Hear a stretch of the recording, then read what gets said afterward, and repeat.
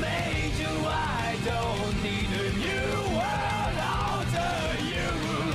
Soon you will know, we already know the smell of the game. Hello there everybody, this is Mizuki Ravendale here coming at you with part 3 of Corpse Party Bloodyard, and today we're going to be starting chapter 1, so if you liked the video make sure to comment, like, and subscribe, and hit that notification bell as well. Anyways, let's go ahead and get started with good old chapter 1 here. If it will cooperate with me. I don't know why stuff's been weird on my computer today. Come on.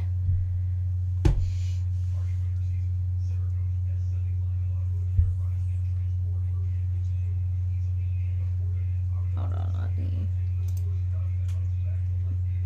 I'm trying to make sure this works properly, so a little technical difficulties at the beginning, guys, but that's fine. Nothing new there with that. There we go. Whew. Jeez.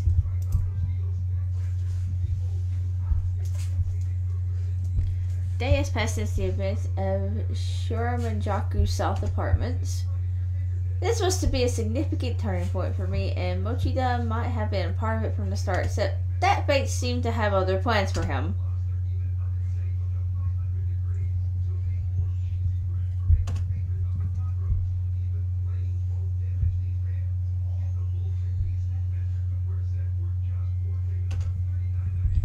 Like another training puppy, Kuon gave him a strong glare and held up her index finger in reprimand.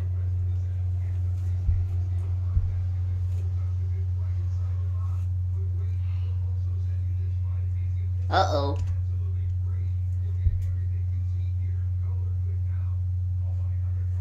Oh dear.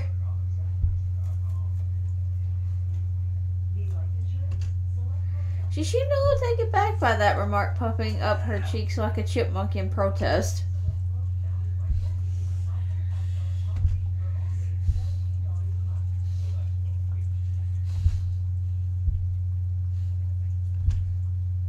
We could both bemused the guilty motion to try to get up and leave his seat in one swift motion, but he was quickly and easily caught, lifted up, and forcefully sat back down. Oh, damn! Miss Kuon was smiling. She was actually enjoying this.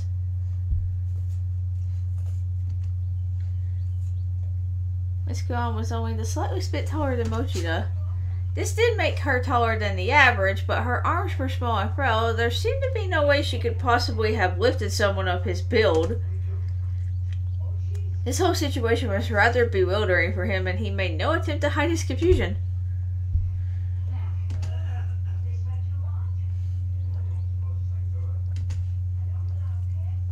He had no other option. Apparently he was going to be studying algebra for next hour, come hell or high water. Meanwhile, at a local cafe near the school, Kishinuma and I were sitting down to speak with Aiko Niwa, the informant who'd led my first to be the previous night.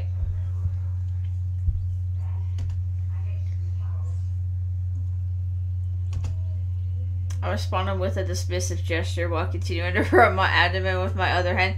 Ever since the previous night, I've had this constant unbearable urge to pee. Oh dear.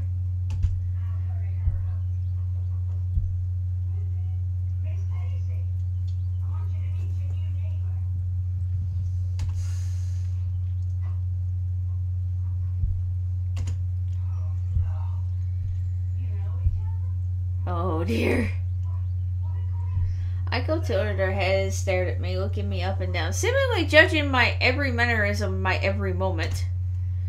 It was making me feel really self-conscious. I covered my abdomen with both hands, as if guarding it from her gaze.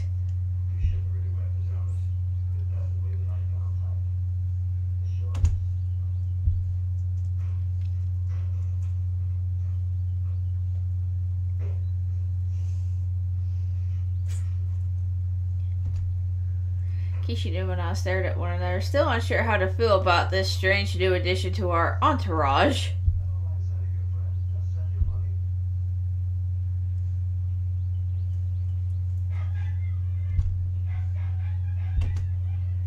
We pledged to never discuss the heavenly host with anyone else, which we'd always assumed would be an easy promise to keep, but now, casually and out of the blue, here we were.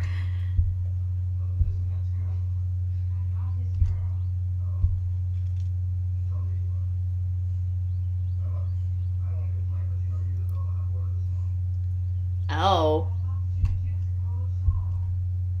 Kishinu and I were speechless. I just sat there staring at my palm, subconsciously trying to see my aura. I guess. Aiko was smiling at us triumphantly.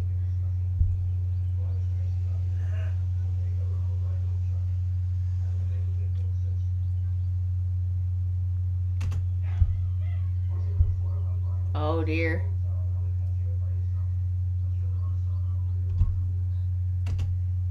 The true source of the deaths and subsequent erasures that had turned our lives into a living nightmare was the Sachiko Ever After ritual posted on Naho's occult blog. Been a fan of Naho's for quite some time, so when I saw that, I knew I had to try it out with my friends from Class 2-9, and as a result, half those friends were now gone.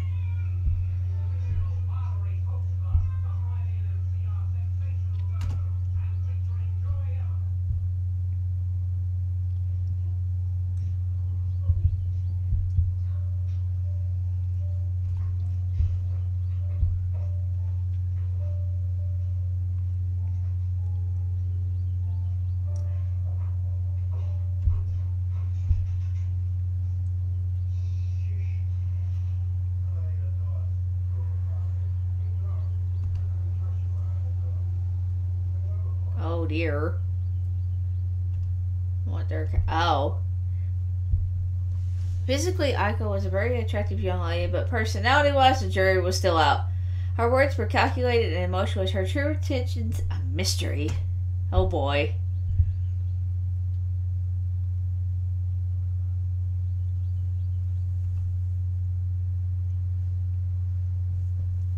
Oof. Oh dear. That,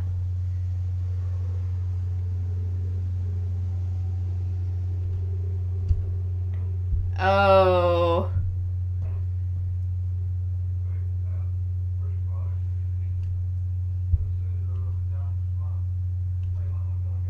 I looked down as I answered. Despite everything she'd done, memory Naho's passing was still painful for me.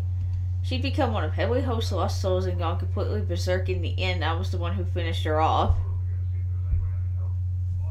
Uh-oh. Aiko seemed completely unaffected by this revelation. Her tone remained even and her expression cold and distant. What the heck? Honestly, I'd had about enough of her by this point. She was so devoid of empathy, it was almost offensive. I was genuinely starting to get pissed off.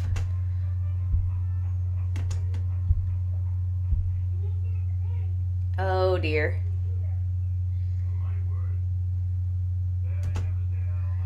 Kishinuma continued to stare intently at Aiko with his own brand of cold, emotionless eyes. He was oddly quiet, though his anger was palpable. I clenched my fist.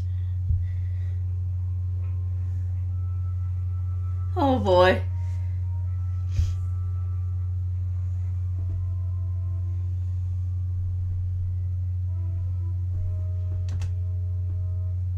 Aiko showed us a photo of a girl named Sayaka Oe.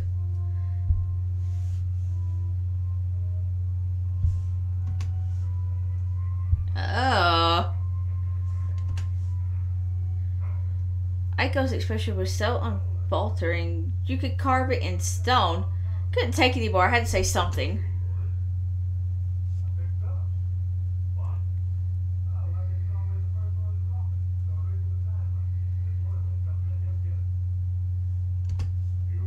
My voice was breaking with rage, but even if that hadn't been the case, my face must have read like a book. This icy bitch may have had only one expression, but I sure didn't.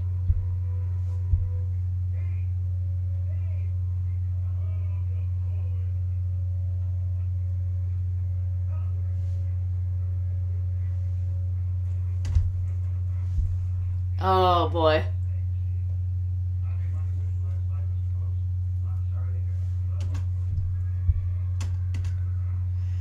I had no idea what to say. It seemed like Aiko was used to this sort of thing. Her response felt carefully rehearsed, like a Sales pitch.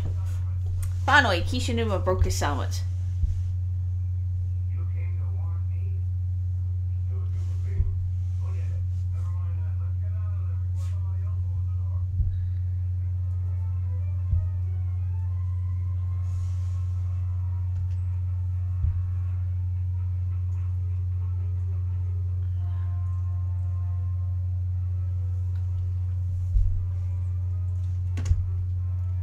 I mean, she ain't wrong.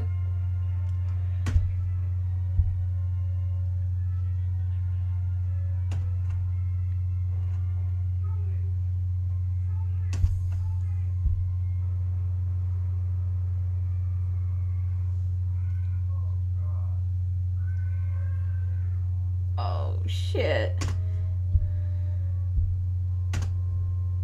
Her expression remained calm and collected overall, but her eyes blinked several times in rapid succession. It was the first outward sign of emotion we'd seen from her.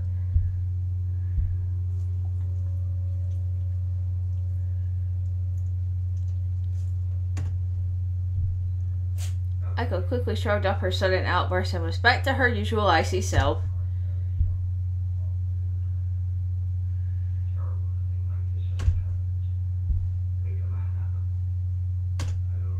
Awkward tension filled the room, or at least our table.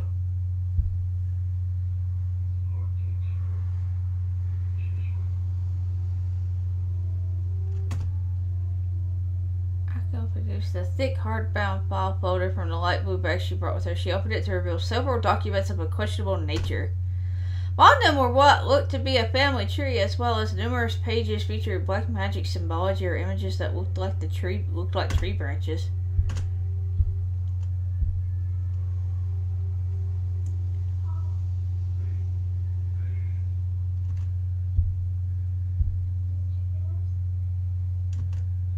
Echo was looking directly into my eyes now. Her gaze was fixed, intense, and unblinking.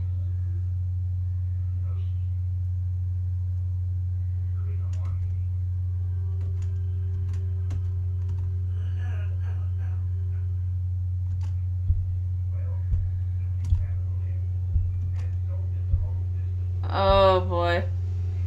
That photo on the table. It wasn't the clearest of pictures, but there was no doubt that the location it depicted was Heavenly Host Elementary. To make sure small girl could be seen standing in one of those all too familiar hallways holding a hatchet in her right hand.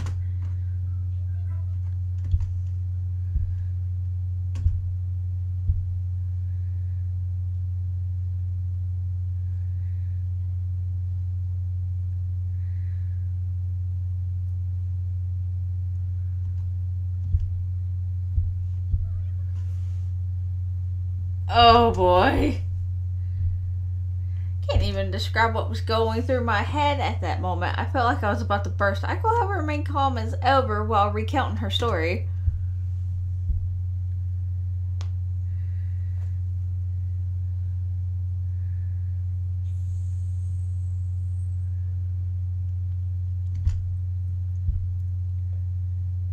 Makina's futon.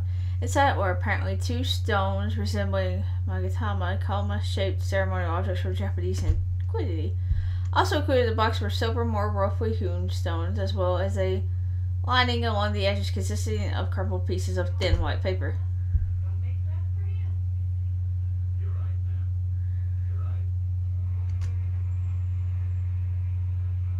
They looked almost like a demented version of yin and yang symbols. Puzzle pieces that were clearly built to be slotted together. Malcolm now had one stone in each hand and was motioning them toward one another as if to drive that point home.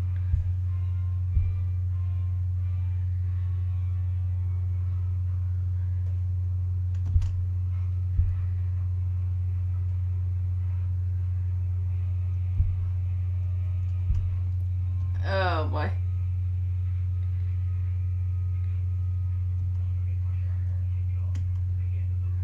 Kishinuma and I briefly locked eyes again. We shared the same look of bewilderment. Aiko's personality is much more twisted than either of us had initially perceived it to be.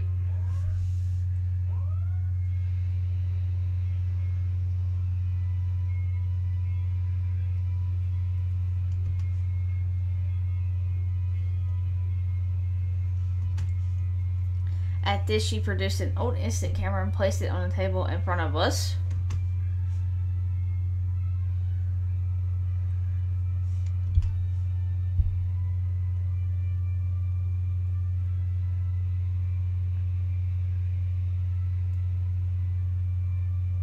Oh dear. I examined the photograph in greater detail and a chill ran down my spine. There was absolutely no denying what it depicted. I was actually shaking.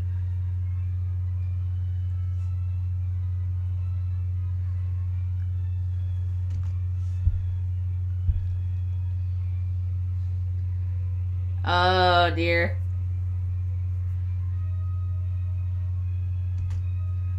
I can motion towards the photo in my hand.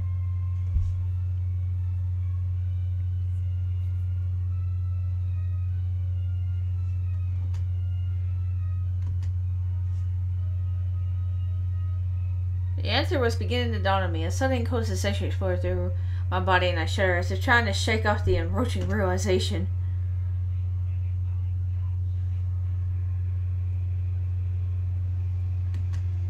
Leaned forward. The conversation was clearly beginning to engage him a lot more than it had been.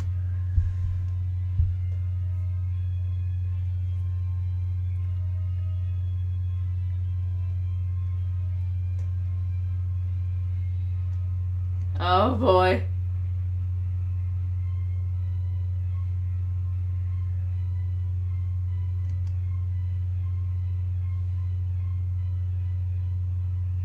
Uh-oh. Game froze for a split second. Hold on, guys. God dang it, game.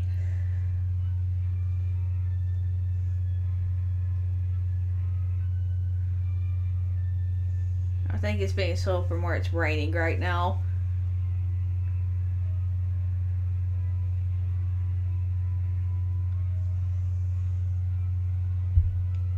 There we go.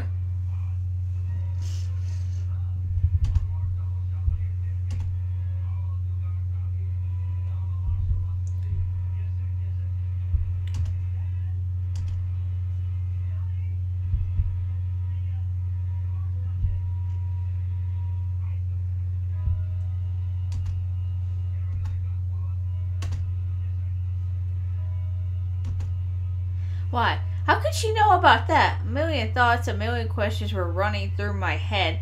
I was speechless. All I could do was sit there and hear her out.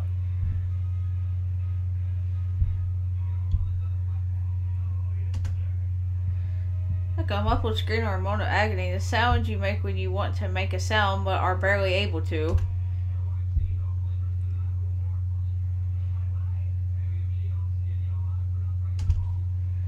That one was a little more forceful, accompanied by thrashing. It caused the nearby table light to fall over and roll along the ground. This was Yoshi Shinozaki's clinic. And Yoshi herself was on top of her husband, holding him down with both of her hands. She continued her Shinto purification chant. To prevent Seiji from biting off his own tongue, he had been gagged with a towel. Needless to say, he wasn't looking particularly well. Not far from where this was occurring, Sachiko stood aghast, trembling as she watched the proceedings with hesitant, sidelong glances.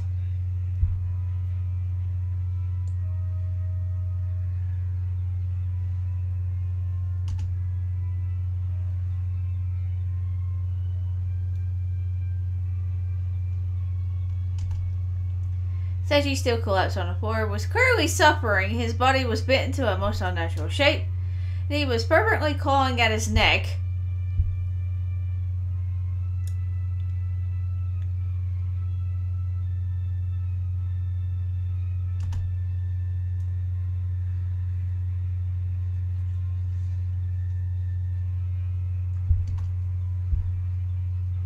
Sachiko's fire screamed through his gag. Foam began to froth out from the edges. He was going into cyanosis.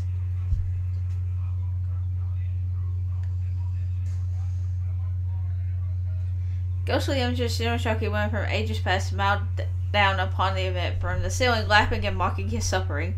Worse still, some of the women had traditionally blackened teeth, giving their smiling an unintentionally sinister edge.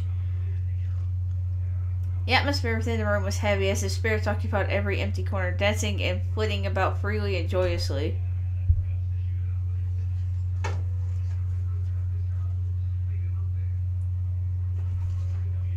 Sachi's body sharply bit and began convulsing.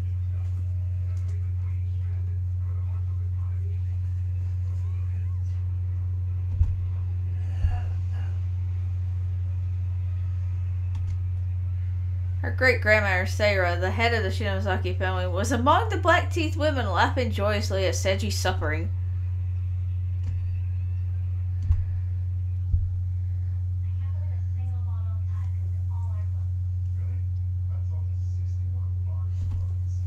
Oh, boy.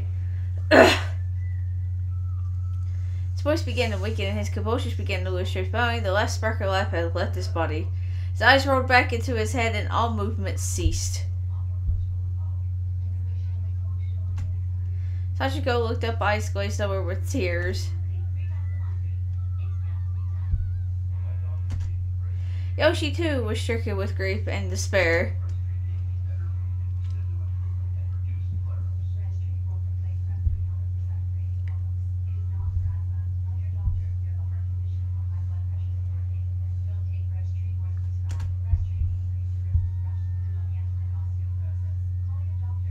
Damn, that sucks.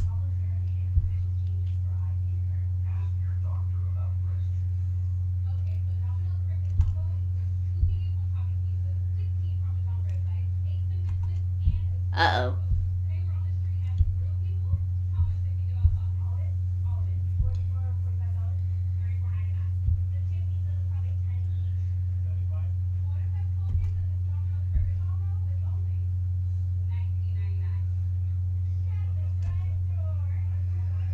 Aiko stared deeply into my eyes, seemingly fishing for a reaction to her tale.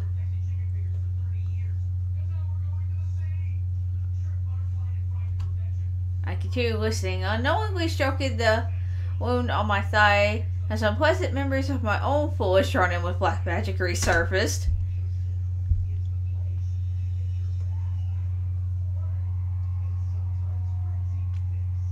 Oh. I instantly knew what she was going to say.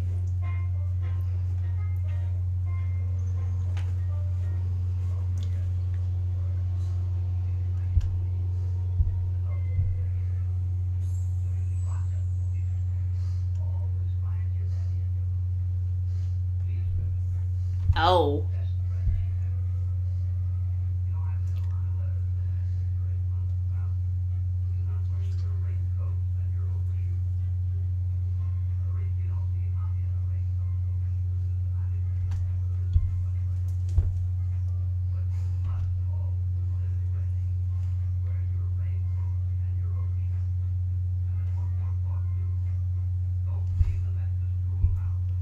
Uh-oh.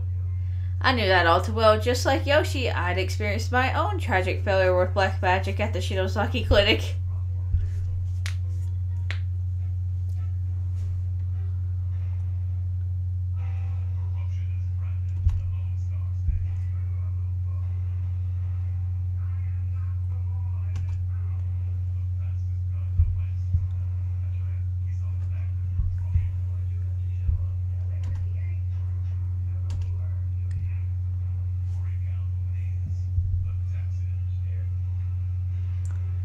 Poor girl collapsed onto the floor, violently thrashing about as the weight of an entire dimension crushed her from the inside. The exhaustion had saved her mother's life, certainly, but death would have surely been preferable. Picking herself up, Yoshi rushed to her daughter's side in tears.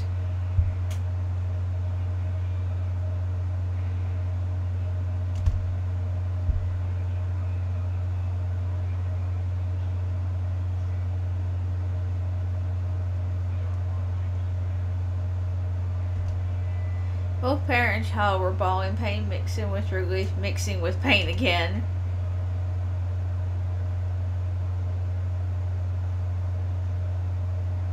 Aww.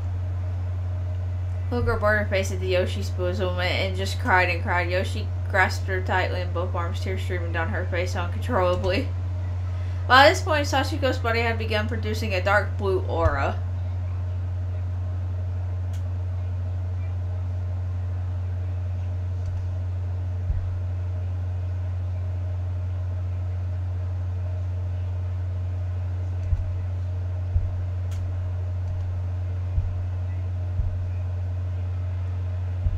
Damn.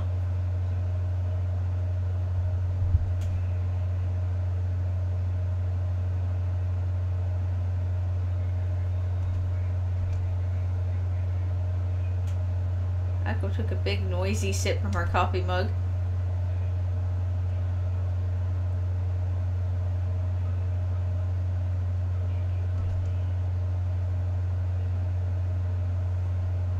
God dang it.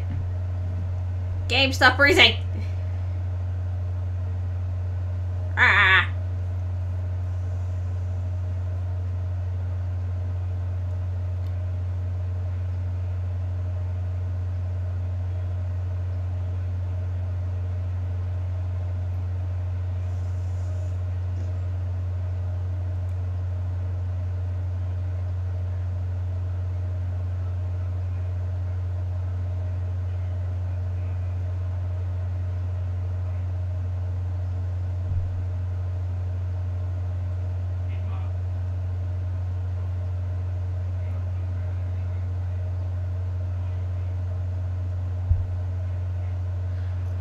Okay, there we go. Game fix itself. Let's go.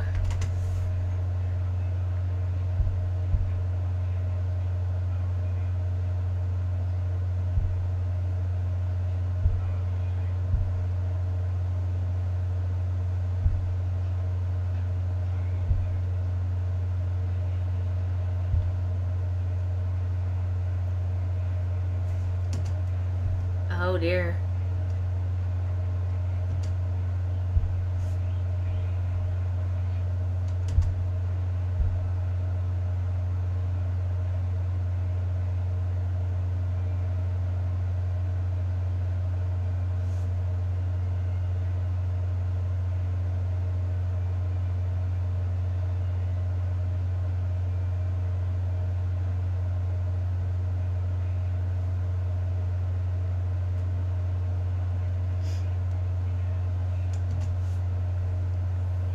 Probably because the school has decided Sachiko's violent demise that her nirvana took on its form.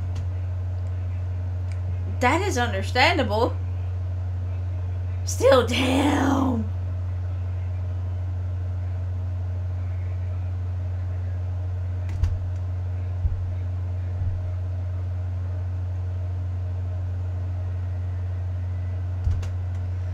This was all starting to make a sick sort of sense. The pieces were falling into place and painting an absolutely awful picture. I shuddered to myself as I considered it.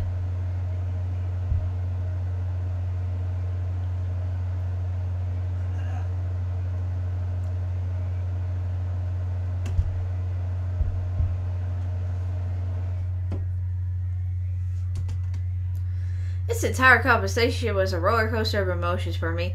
At this point, I was just angry. Angry at everyone involved in this whole ordeal, myself included.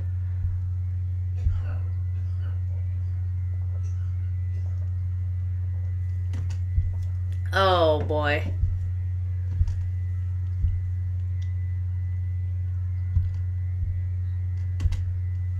That certainly got our attention. We both perked our heads up immediately.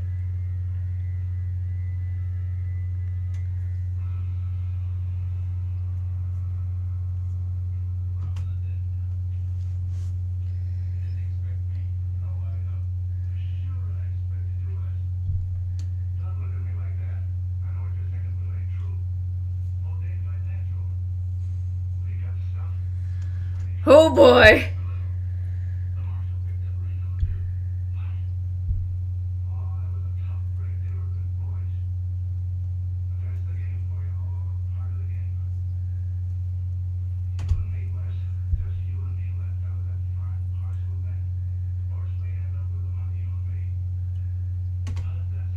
There's a spell of revival? What? Nakashima and I knew that one all too well.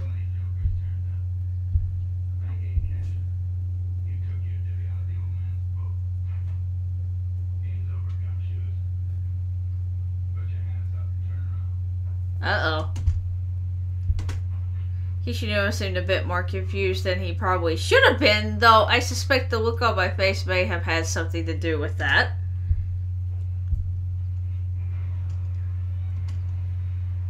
I'd performed that spell of the bird when Aiko was describing it took hours, failed miserably, and killed my sister. All at once, the guilt returned, lowered my head solemnly.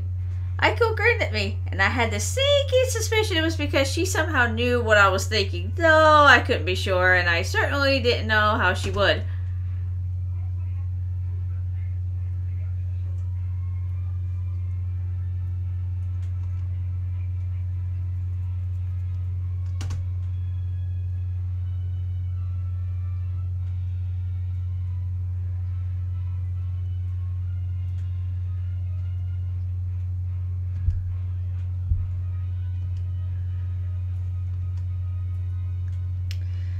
I didn't exactly mean to interrupt Kineshima, but quite honestly, I didn't even realize he was talking. I was too focused on what Aiko had just said.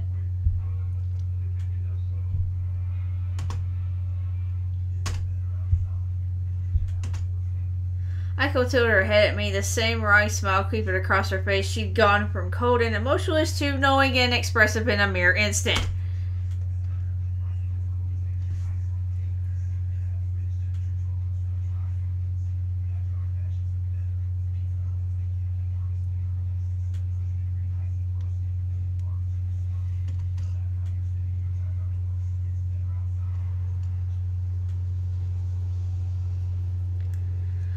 I mean, yeah. You see the playthrough of the first two games I did, yeah.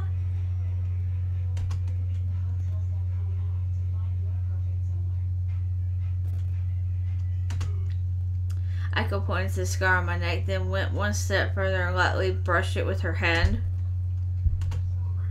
I could feel that touch deep within my soul. I suddenly found myself swallowing my next breath, practically choking on thin air.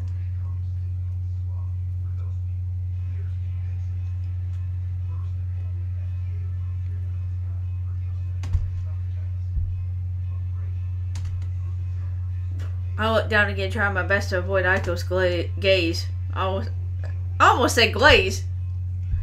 The heck? I meant gaze.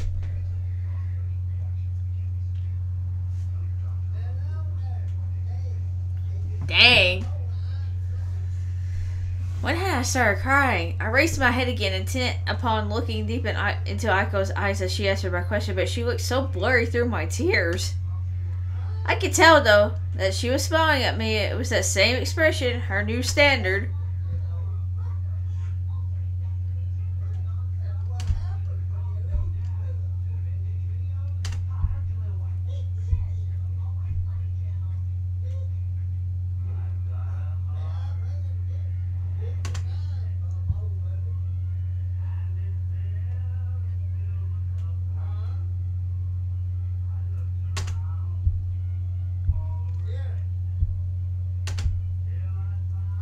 Aiko patted my head as one might dogs after a successfully performed trick. The heck?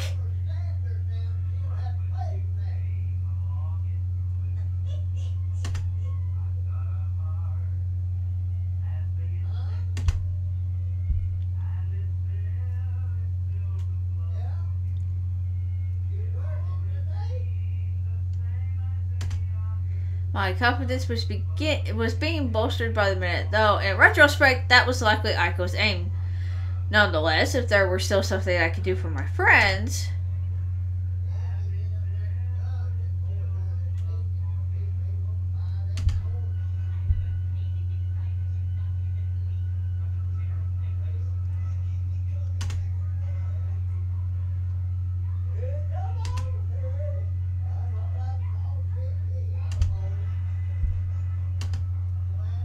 Aiko once again placed the bluish-white magnetic stones from the box. I had this time put them together, though not quite the way they were supposed to interlock.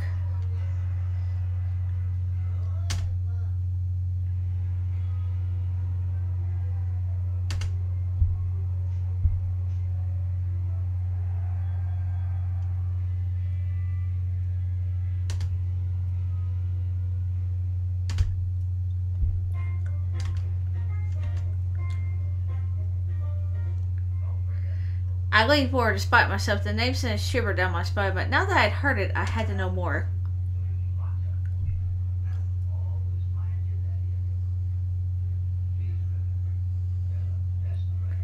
Waiting on the game again.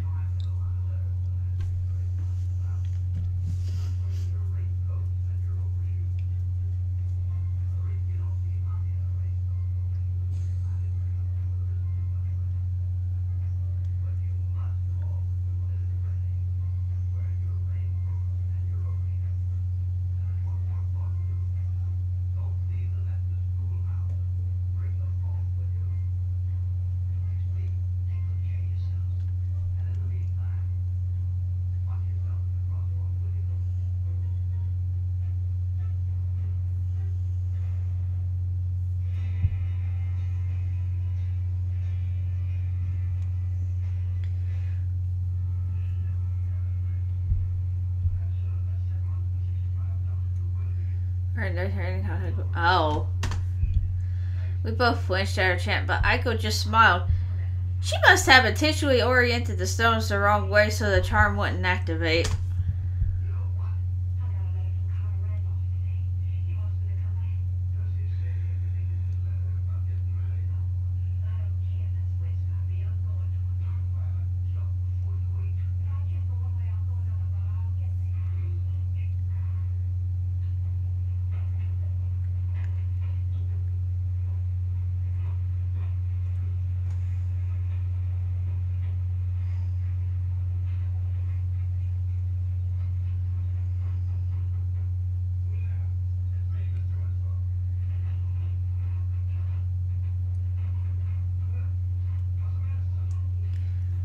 I don't know if this keeps doing what it's doing. I'm gonna...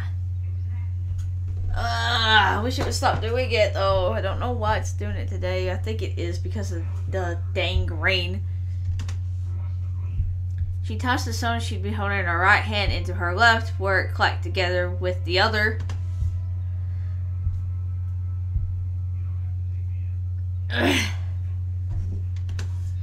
Aiko gazed longingly at the stones. She was clearly utterly enamored by them.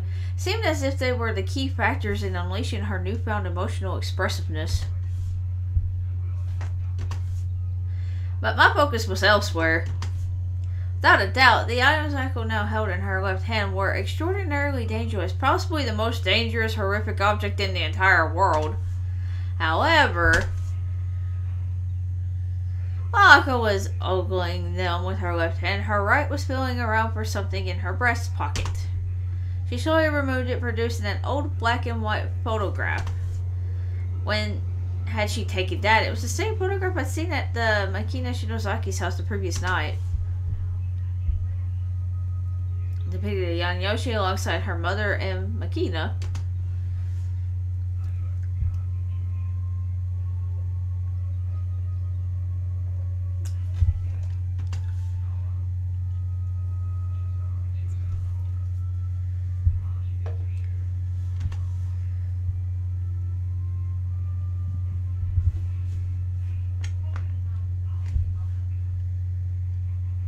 Oh.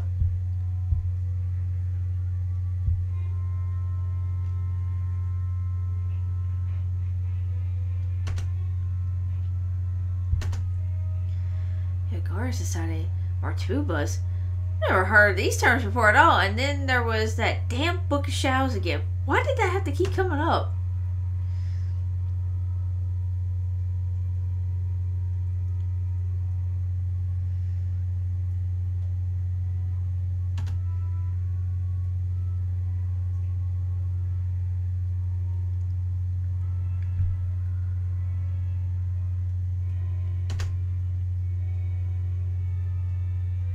She thrust the ever after stone toward me triumphantly and continued to make her pitch, growing more excited by the second. I was legitimately speechless. What can I say? Oh boy.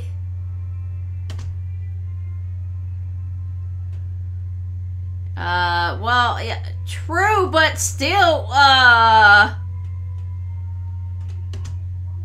dear Lord.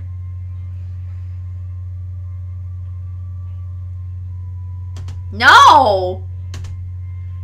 She and I both reacted to this preposterous suggestion with a start. She couldn't possibly be serious, could she?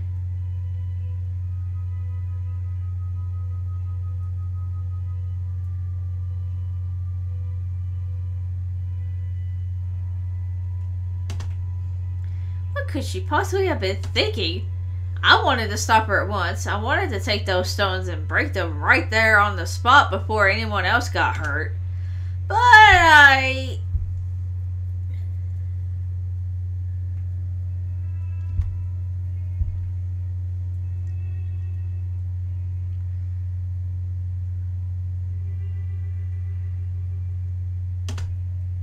Aiko leaned in as she spoke, her breath scented with the sugary sweetness of the extravagant dessert we'd been eating tickled my nose.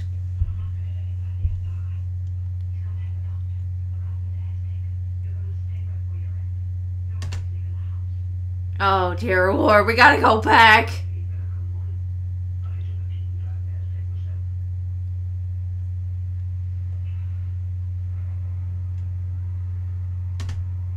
Aiko seemed like she was on top of the world, but that just made me all the more disgusted with her. On the other hand, she was offering me a chance to save our lost friends, and however remote that chance may have been, it stacked the odds frustratingly in her favor. Still couldn't just say yes, but also couldn't say no. Honestly, I resented Aiko for putting me in this position. I glared at her for a moment before I said anything.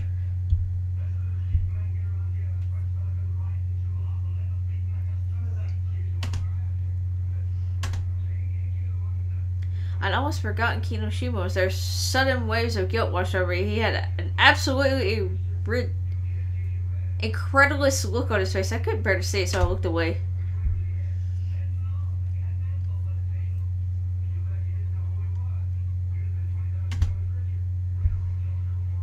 Oh. Aiko smiled. She oriented the two stones so they form a perfect yin-yang symbol, then slotted them together once again. Immediately, the stones began glowing with a bluish-white hue, and a stream of energy started to form around her.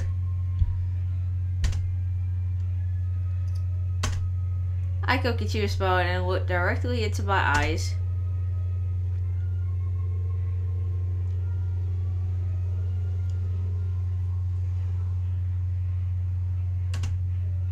She slowly separated the two stones as she said this. The energy surrounding her dissipated.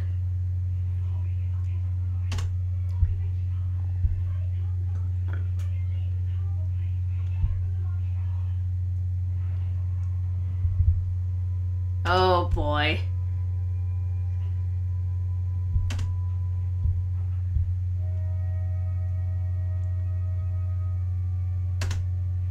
Kishinuma didn't wait for an answer. He grabbed the after stones from Aiko's hands and began examining them carefully.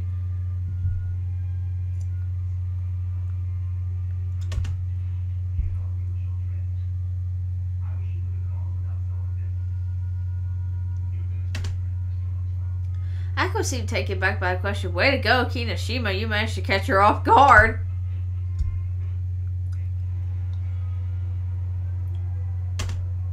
Aiko seemed to ponder these words for a moment.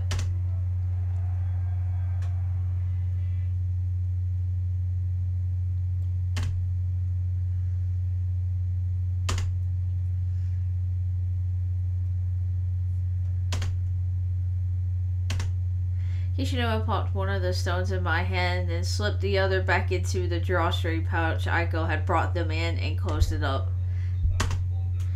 He then casually handed the pouch back to its rightful owner.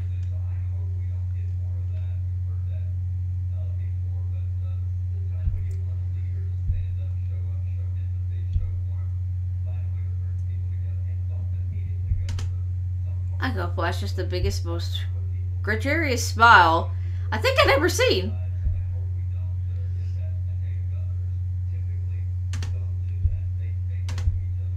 Closed my eyes and gave something like a half-hearted half nod, lowering my head without raising it again. It was interpreted as a yes, but I'm not sure I meant it that way. Aiko got up and grabbed the check. Took out my wallet. I had no desire to owe this person anything. Aiko just smiled.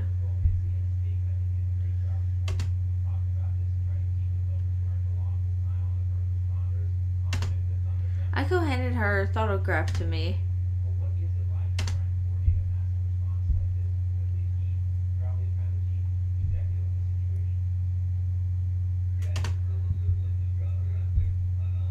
Oh boy.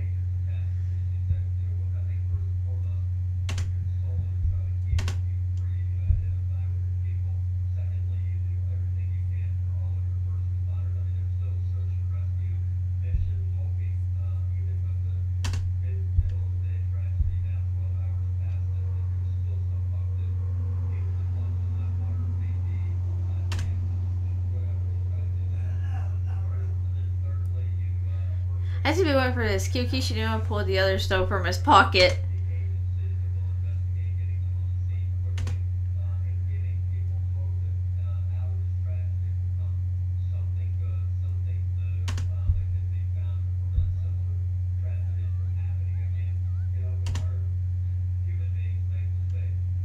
Damn, Yoshiki!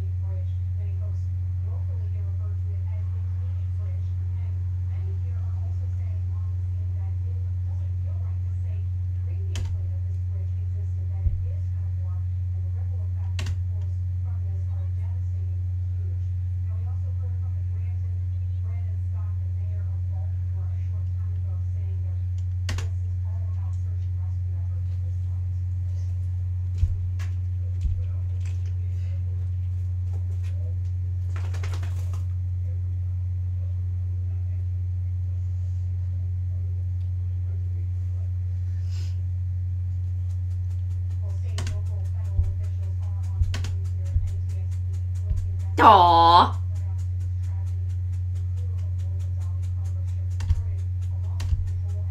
Turned my gaze up to meet Kishinima's. My eyes must have looked like saucers, windows into a mind full of worries. I disappeared, spurred by this unexpected turn of events.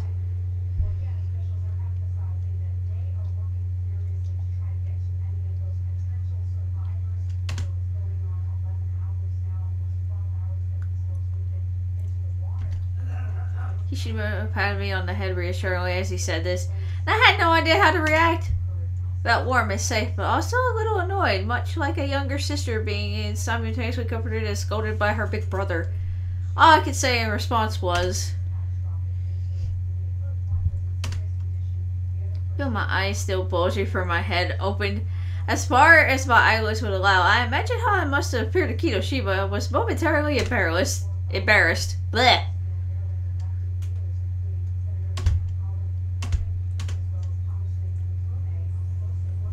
Oh, is there a way for me to save?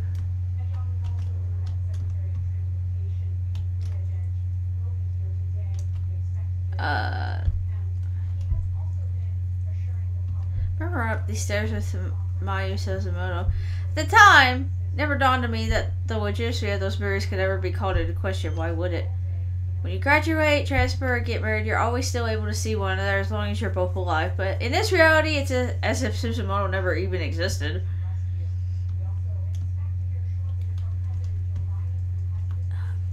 Is there a candle?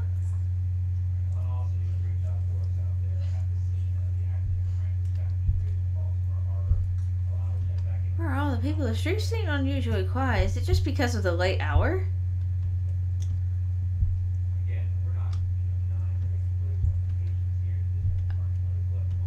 If I recall correctly, there is a candle here somewhere.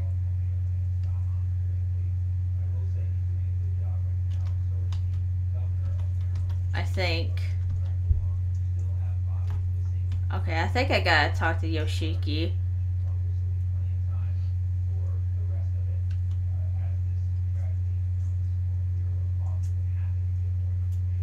I think. Let me talk to her. Like, seriously, what is he thinking? That boy needs a boot to the head, I swear. Boot to the head.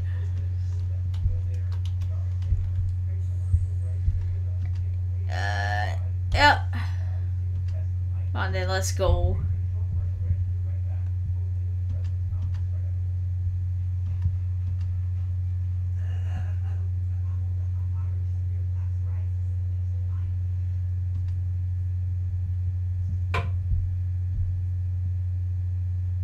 Broken spine. Document was displayed on a television screen marked with 2 red dots. The marquee at the bottom provided the headline "Sudden violent deaths remain unexplained." Uh-oh.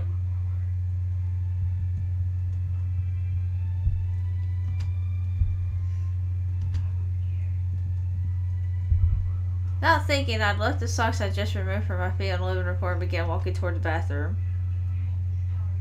Oh, God dang it, Gabe!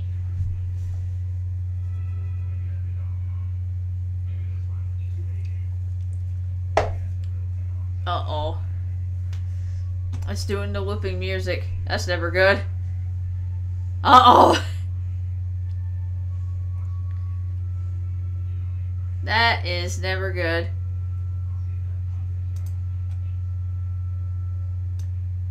Uh-oh.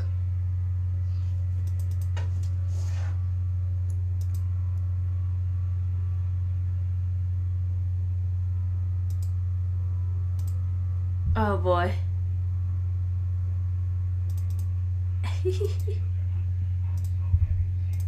Oh boy. Yeah, gotta take it at Yumi. This was a bad habit of mine, so ingrained within me that it had almost become a ritual. Mom did well to have caught it so quickly. I grabbed my socks and left the room.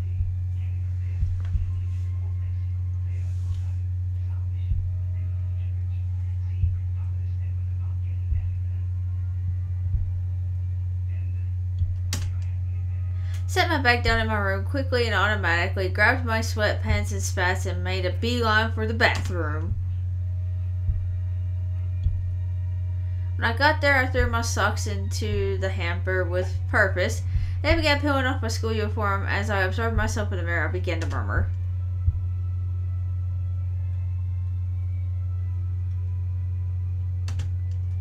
Those burn marks on my neck and arms were internally reminders of what I'd been through at the Shinosaki estate. I could clearly remember the agony I went through as they formed. I remember watching them sear into my flesh out of thin air, bullets spurting from them as if I'd been knifed. I only survived because Hinoi sacrificed herself in my place.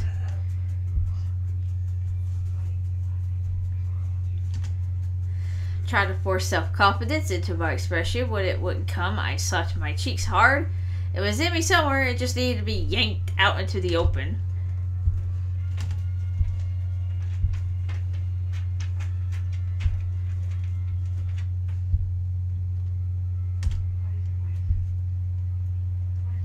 Lowered my head into the water ever so lightly, blowing bubbles in the water with my mouth. The pros and cons of returning to Heavenly Host were racing through my head.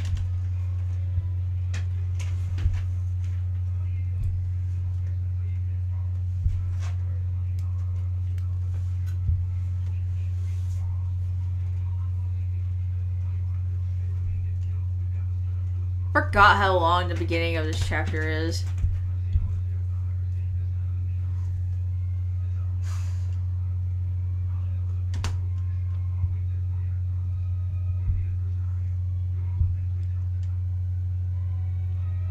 Oh my god, this guy!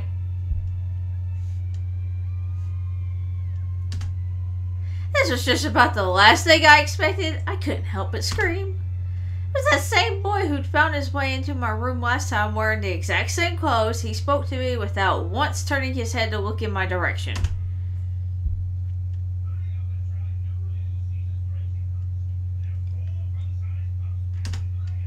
He smiled, still facing away from me. It was a confident yet sinister grin.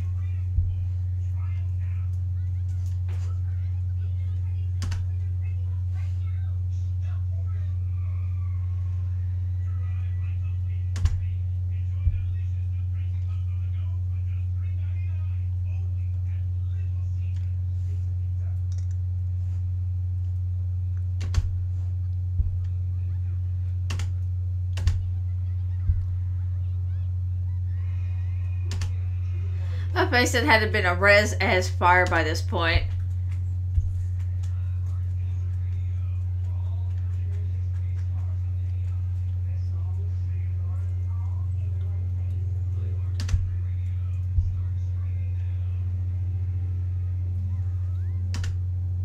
My hand pocket was now housed.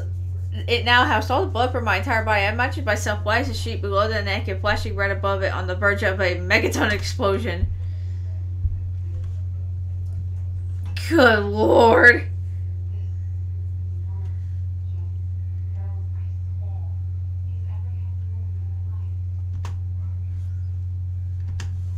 He handed me the photograph from Aiko.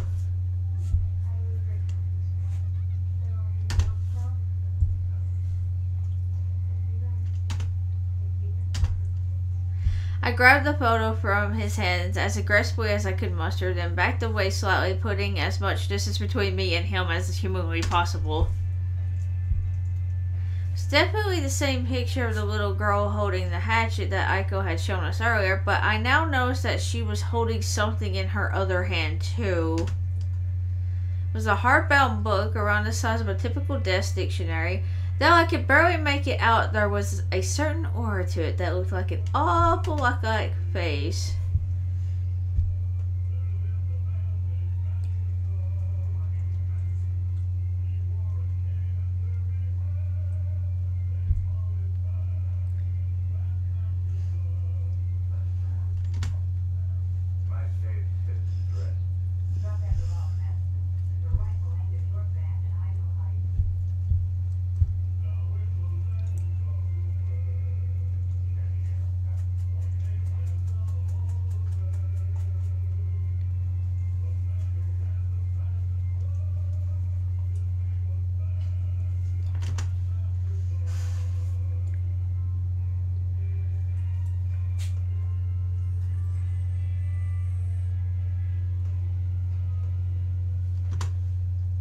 He stuck out his hand and pointed directly at my face, then slowly lowered it down towards my abdomen. He was now explicitly pointing at my lower body, but as soon as I started to get self-conscious, he flipped his hand over and opened it, exposing his palm. There was another piece of 10-yen gum cup there, the same kind as before. I'm not sure why I took it, but I did without even thinking. As soon as the exchange was made, he immediately turned toward the bathroom window, apparently preparing to make his escape.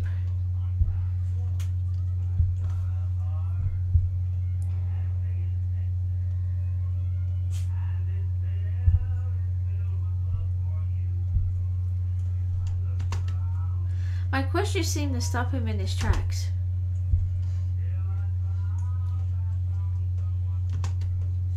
Wasn't about to drop my guard, especially given the obvious advantage this boy had over me. But he didn't seem like he'd come to attack me or anything. Rather, it was almost like he was trying to lead me somewhere to show me the way. He turned his head towards me just enough that I could catch a brief glimpse of the eyes beyond his hood. They were icy blue in color, but gentle and sincere. He smiled once more as he leaped out the bathroom window. I was kind of dumbfounded. I had no idea how to process what had just happened.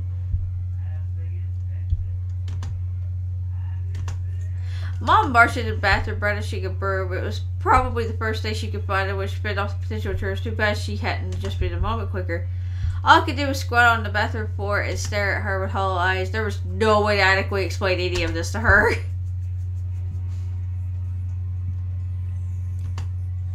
It was late at night, and I still hadn't bothered changing out my school uniform. I needed food, though I decided to hit up the convenience store on my way back home. I picked up a bottle of olives, a pack of tofu, some mineral water, and other various things to keep me going for a while.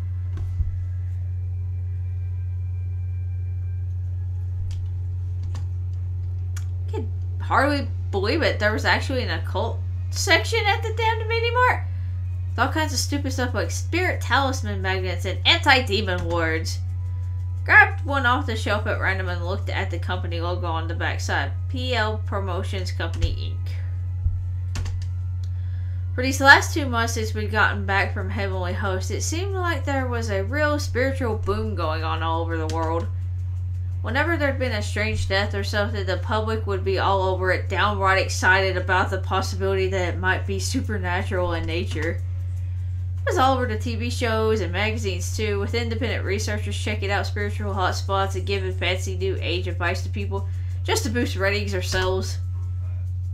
And now this, exorcism merchandise, next to pre-packaged cupcakes and ready-made dinners.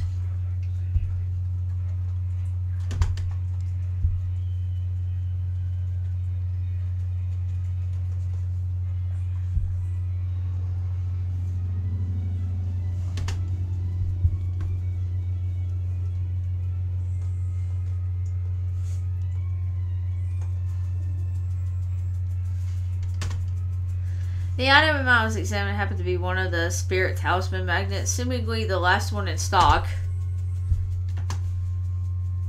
Not only so, I reached around me from behind and yanked it right out of my hands.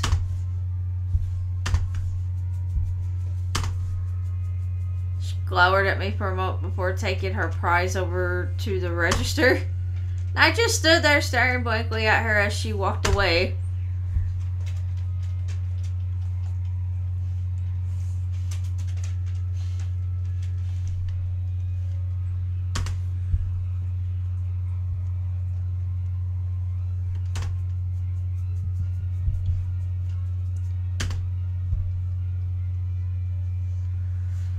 Okay, let's see here.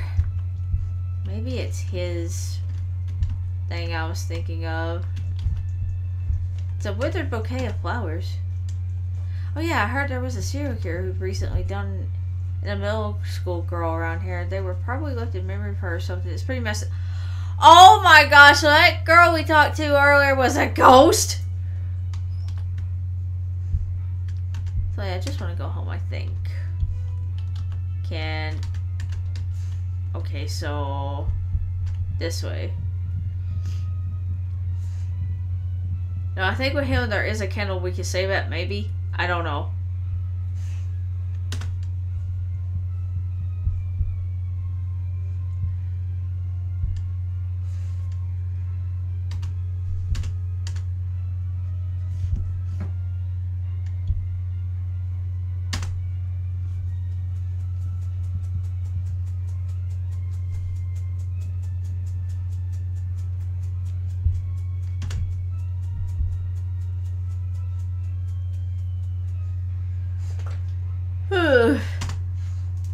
It was actually a really chilly night. I could see Shinozaki's breath dissipating around her chin in short, frequent bursts.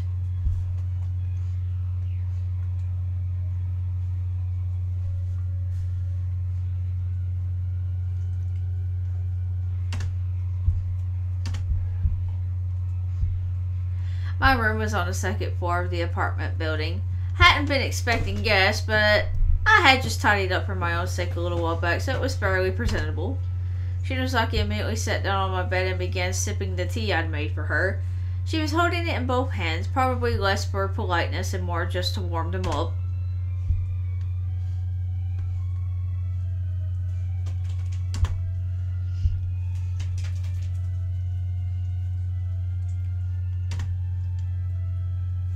Sound of a large truck driving by seemed to catch her off guard. She was clearly a bit jittery.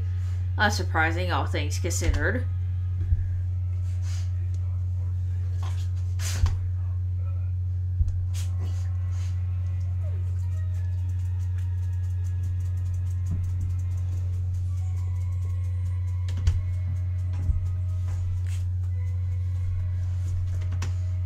Time passed us by at a snail's pace. Shinozaki continued to sip her tea, never once removing either hand from the warm cup. She definitely had something on her mind. Something had happened. It was written all over her face.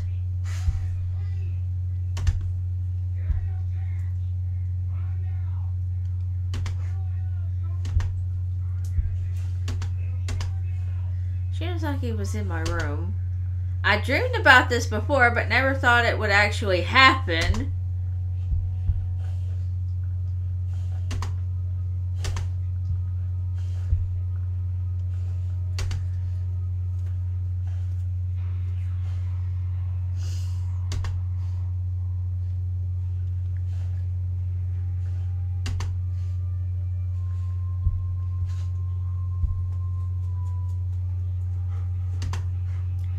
Half acting as admittedly this wasn't entirely unexpected. Shiozaki may be a lot of things, but unpredictable is not among them.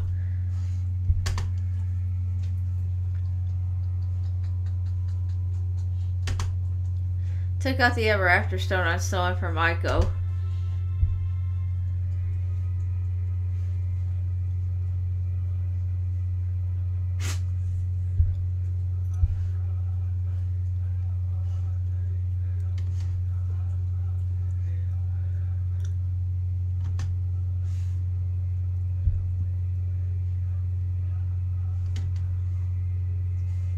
Tried to be as strong and commanding as I could possibly muster. I need her to realize what a bad idea this was.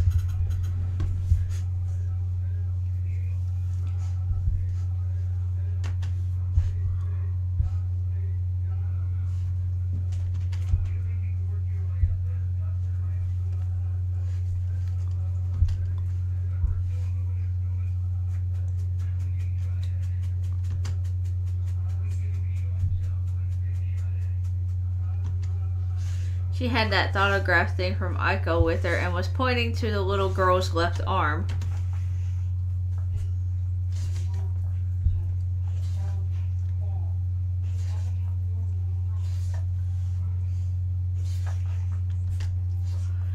Didn't have to look very hard to see it, but...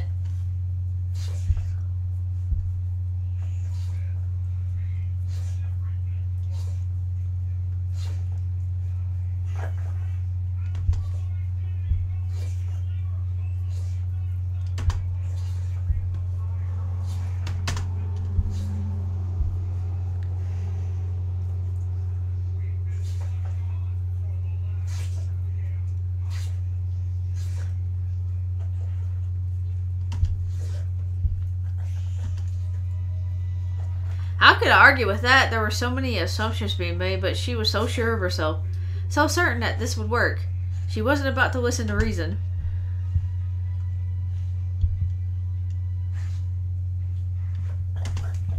Shiozaki shook her head furiously, like some sort of violent shudder. It almost seemed like she was trying to shake something loose from her mind.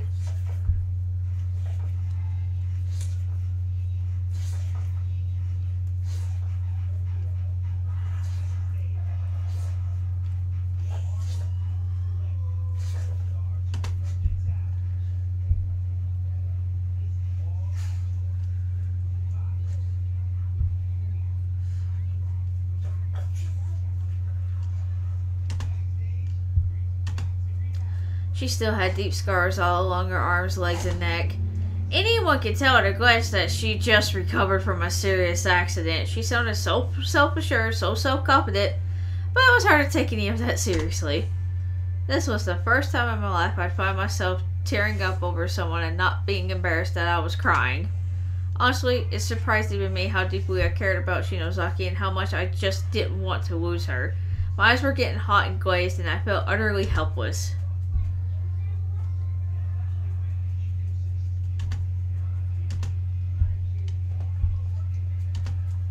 I was at a complete loss for words. I found myself wearily scratching my head trying to come up with a good answer. This was Shinozaki, and she had come to me for moral support, for encouragement, for peace of mind. It was really the first time she'd ever truly relied on me, ever truly counted on me. I knew then what I had to do.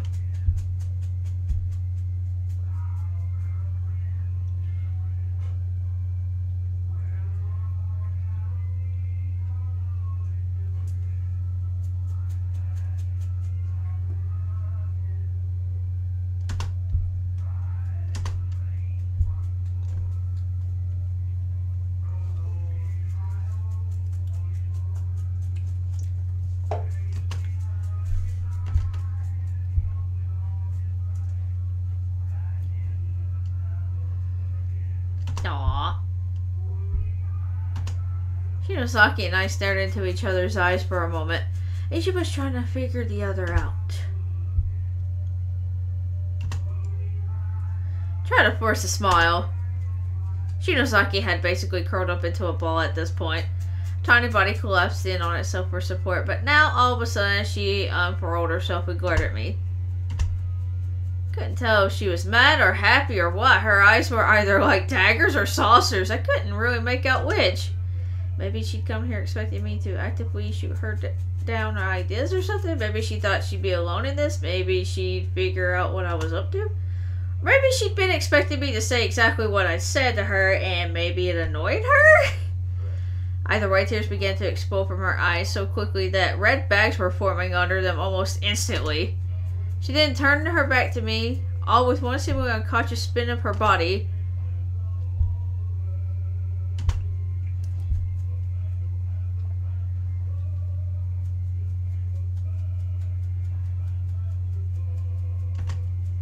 She seemed like she was trying her hardest not to let herself cry, though it wasn't exactly working.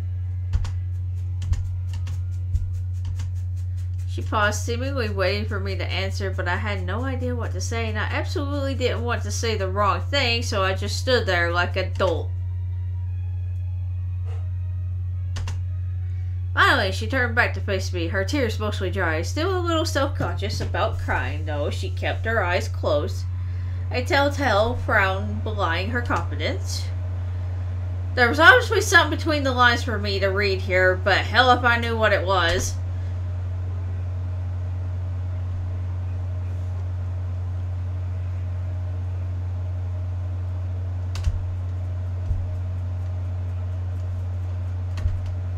Shinosaki removed the ever after stone from her pocket and placed it squarely in my hand.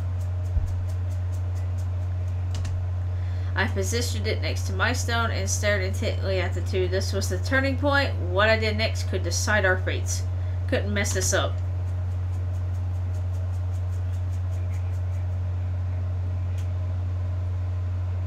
Outside my window, I could still hear the sound of construction vehicles driving by. It was now or never. And a close one solid motion as I could manage. I opened my window and chucked the two stones out into the road. I timed it perfectly and my aim couldn't have been better. Another truck was just about to pass by, and the stones were immediately in its path. The sound I heard next was a satisfying crunch. The sound of a delicate glass-like rocks breaking into tiny pieces. Shinosaki had rushed over to the window and directly witnessed the fate of the ever after stones. As soon as the truck drove over them, she collapsed to her knees.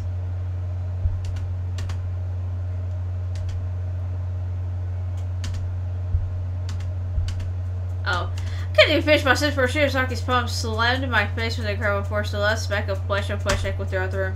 Side of my face was immediately in pain. I began rubbing it with my hand and thought, oh, you fucked up. It's filled with tears and her nose was running. She was breathing so heavily her shoulders were bobbing up and down.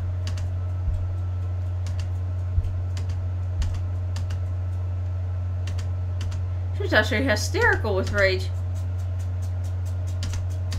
It's my turn to fire back now. I was certain I'd done the right thing.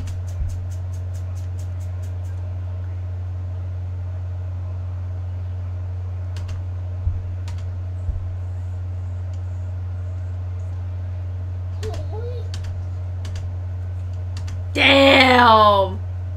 Leaving me with those hurt for where Shinosaki then pushed past me, ran out of my room, crying like a child the whole way. Stood back up again, rubbing my cheek where I'd been slapped.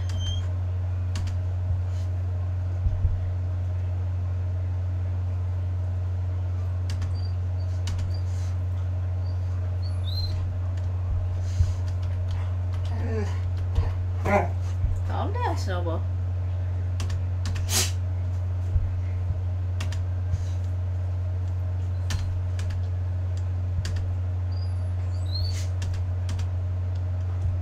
Oh, shit.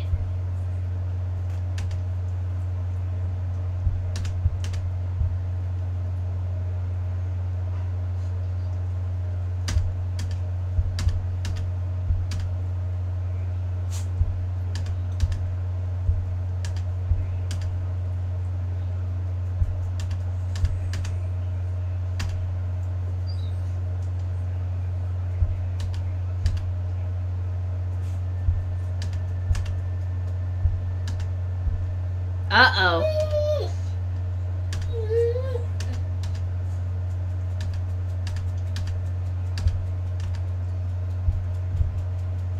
Oh, God!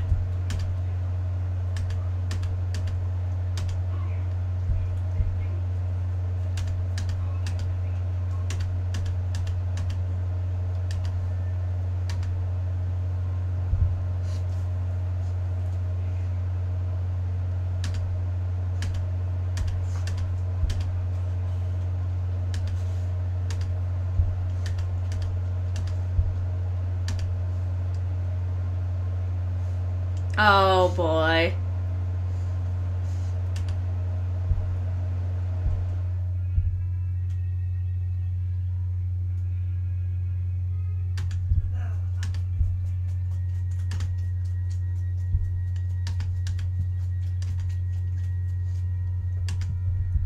Mitsuo is charmed the Argus Cube.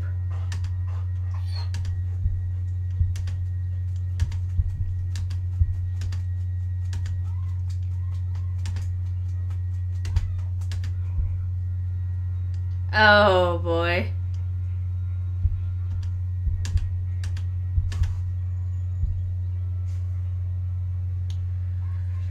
Oh boy.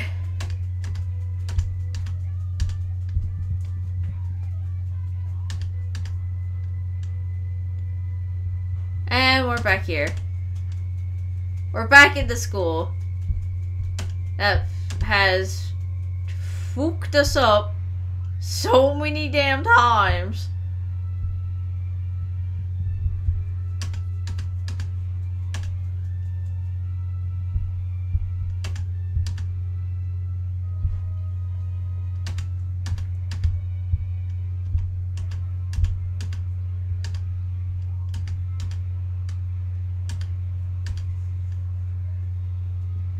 See, this is why you should have listened to Yoshiki.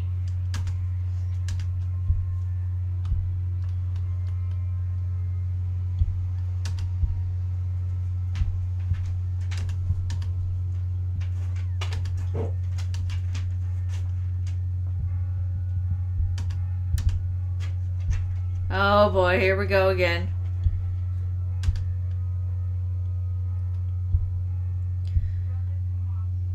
No one. Oh.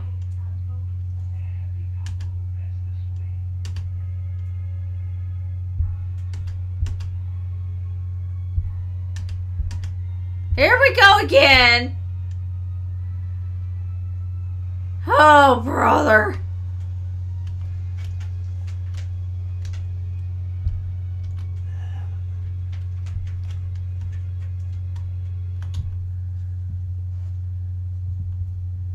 Please tell me there's a safe candle here somewhere. Was it this dark last time?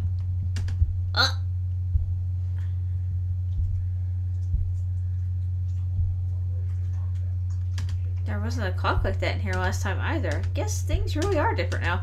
Oh, Mitsuto hasn't gone too far. I don't even know his phone number.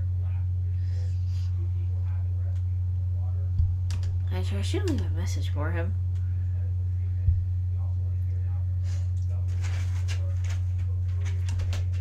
Anyway, please. Oh. Good enough. Now, let's see if I can find. There's my candle! Ha ha!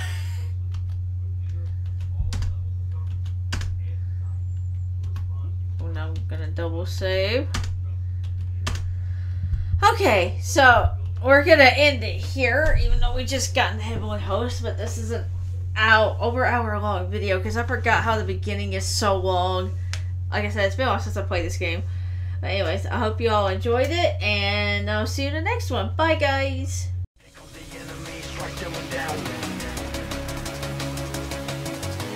We can't let evil win, take them out. This is justice, this is what's right.